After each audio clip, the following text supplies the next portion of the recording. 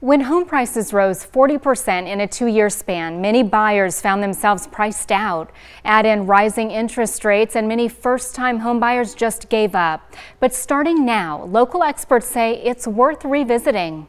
Kevin Kaplan is the Chief Operating Officer at Long Realty. When asked if it's a buyer's or seller's market, he says neither. Well, I would say it's more of a normal market.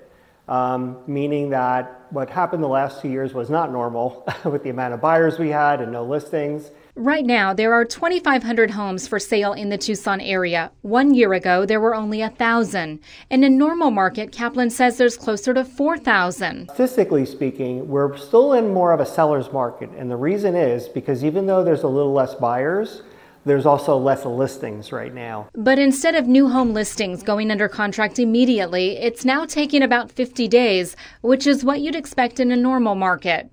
Also, homes are now selling at 95% of the original list price. While all cash buyers made up 31% of recent closings in the Tucson area, Kaplan says those buyers are focused on higher price points. So if somebody was looking in the last year or two and couldn't find anything, they may have a little better chance of finding something now. Tried to buy 2020, but starter homes are like $400,000, so that wasn't going to work. Tired of paying rent, Kat and Kyle Jacobs-Crota decided to try home buying again. They recently closed on a 4-bedroom, 2-bath property near Grant and Alvernon, their ideal location.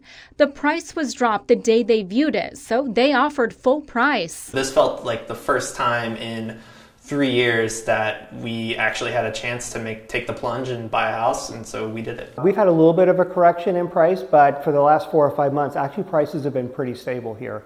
So that's something, if you're thinking of selling too, you should know. Kaplan says some markets are correcting a little harder, meaning home prices are dropping at a faster rate.